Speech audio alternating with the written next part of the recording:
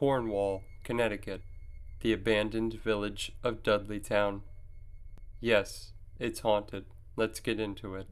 I am the Reverend Victor S. Johnson, and I've been places you've only read about, and this is my sidekick, Dudley. Have you figured out what Dudley is named after yet? Connecticut itself has a long history, what with being one of the original 13 colonies of the young United States of America. The land known as Dark Entry Forest was first settled by the Mohawk tribe prior to it being turned into a farming community. There are a lot of old stories here.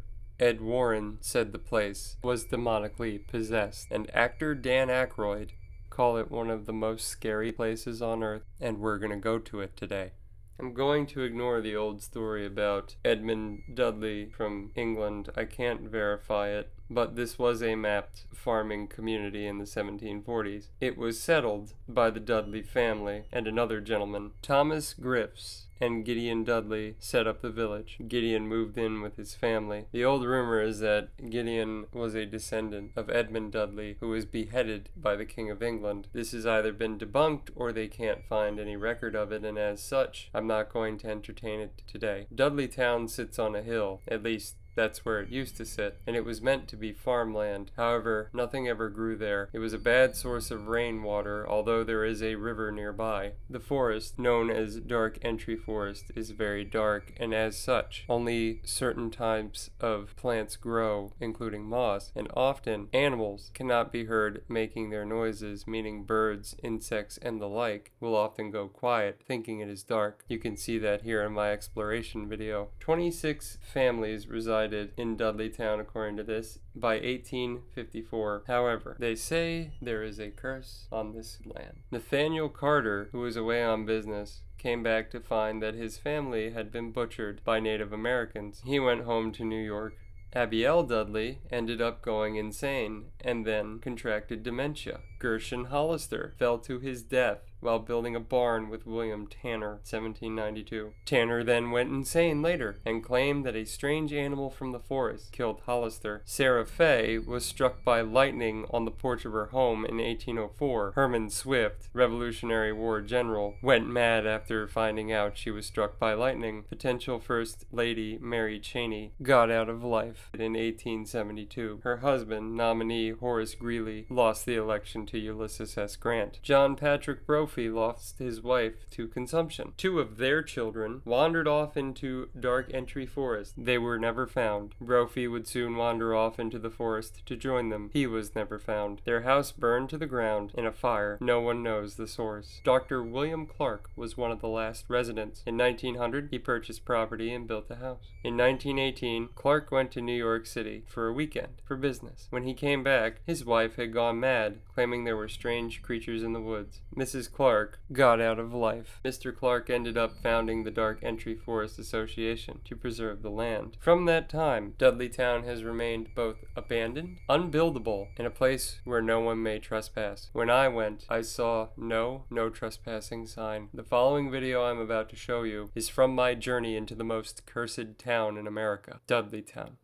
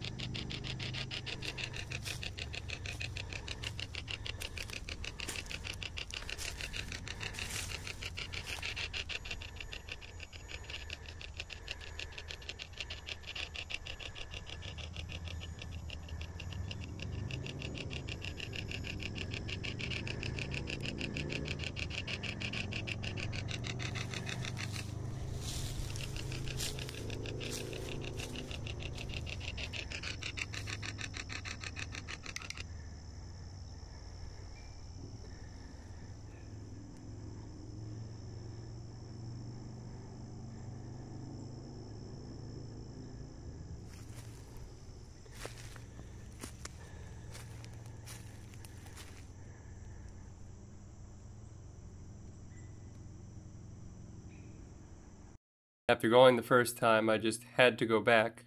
It felt incomplete. But I also had to dodge park rangers, the police, and the Dark Entry Neighborhood Association.